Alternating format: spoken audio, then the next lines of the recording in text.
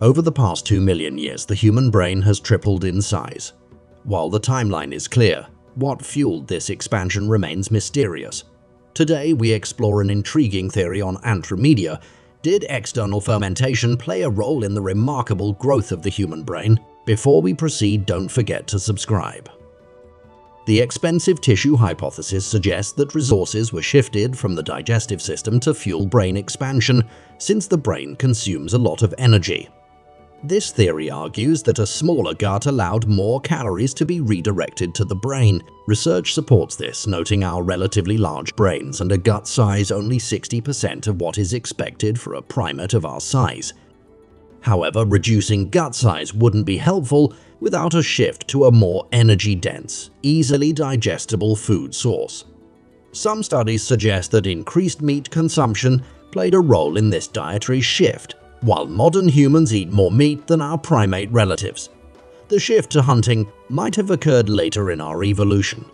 Overall, the balance between the benefits of a larger brain and the energy costs, including dietary changes, likely contributed to our brain's remarkable expansion.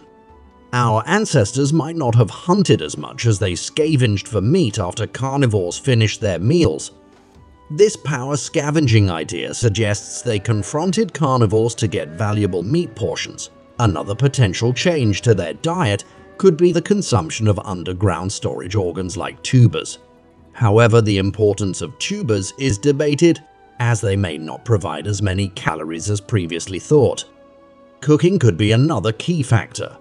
Cooked food, including tubers and possibly scavenged meat, might have offered extra calories and nutrients. Cooking has clear benefits like making calories more available and easing digestion. Despite the lack of direct evidence for fire usage by early hominins, the advantages of cooking make it a plausible contributor to brain expansion. While the exact origins of controlled fire use remain uncertain, it likely played a role in our ancestors' cognitive development. The external fermentation hypothesis suggests that early humans with brains similar to chimpanzees might have practiced external digestion by letting microorganisms in the environment break down some of their food. This external digestion could have helped our brains grow by offering surplus energy budget. The idea proposes that external fermentation had benefits like better nutrient absorption and immune support. The theory also explains the reduction in human gut size, especially the colon responsible for internal fermentation. Internal fermentation in our gut is a natural process that breaks down food during digestion with the help of bacteria and yeasts, helping us absorb nutrients. It also makes essential vitamins and minerals more available. External fermentation happens outside the body and contributes to digestibility, nutrient absorption, and immune function.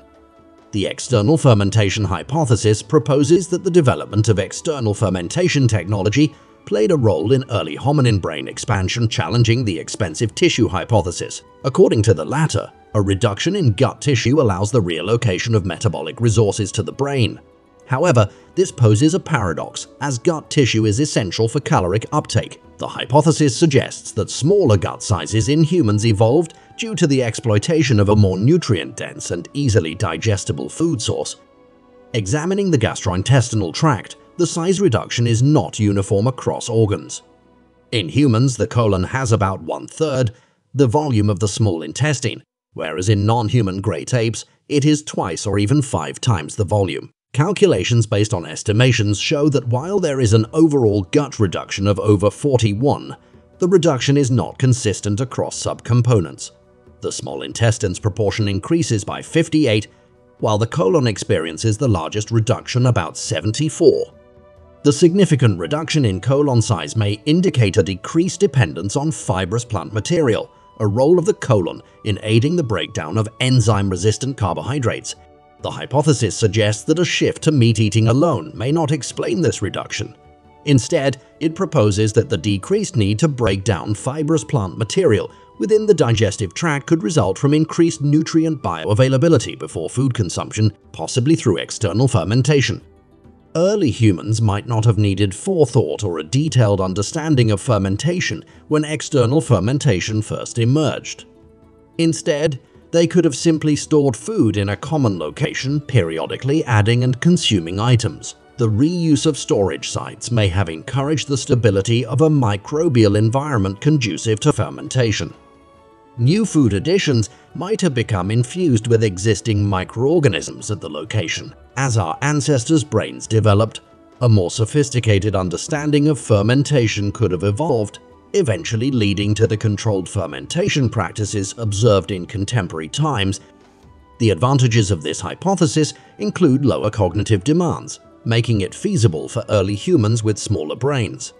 Unlike cooking, it didn't need a special light bulb moment for discovery. Fermentation's stability and ability to preserve food internally and externally make it a credible factor in shaping human diets. Looking at modern fermentation practices, we see a wide variety of intentionally fermented foods worldwide.